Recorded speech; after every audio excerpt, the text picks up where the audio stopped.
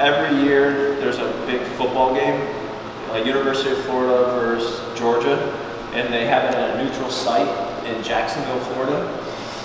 And we were walking to the game, and all I hear in the back of me like, Ryan, Ryan, and I turn around, and it was this big woman running, and I turned around, and she was in midair jumping at me.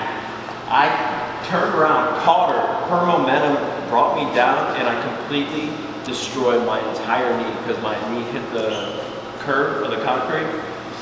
Completely destroyed my entire knee. I got up, I was like still in shock. I was like, next time, just like, she was crying. She's like, I can't believe it's you. Oh my God, this has been my dream to meet you, blah, blah, blah. I'm like, next time, just tap me on my shoulder and I'll take a picture with you. You don't have to tackle me. So we took the picture, and then later on, I destroyed my entire knee, meniscus, ACL, MCL, just destroyed everything. And this was in the middle of the season, so I immediately thought, like, breaststroke is done. So me doing IM is over.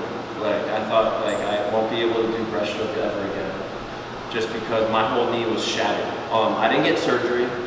I didn't want surgery because I was afraid if I got surgery, I would have been able to swim. It would just prolong my surgery. So, like, I just did rehab, just listened to the doctor, besides doing surgery, ate healthy. I recovered really quickly, and I was back in the water within like a month or two, and I was back doing breaststroke in like 3 months.